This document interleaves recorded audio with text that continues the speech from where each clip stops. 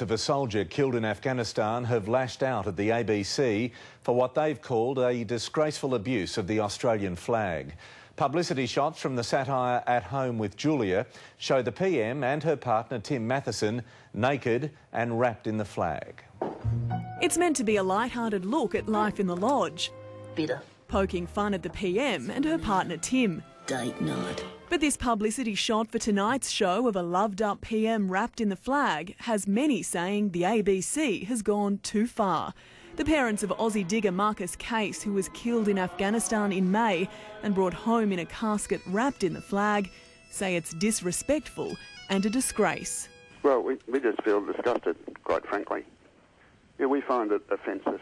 That'd be enough. It's a total disrespect for the flag, which, you know, soldiers forever have given their lives under it.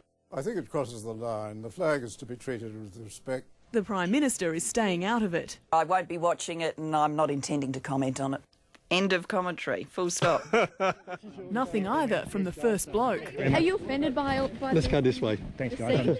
For the ABC, this is all free publicity. They say people should make their own judgment, but they won't be getting many viewers under this flag.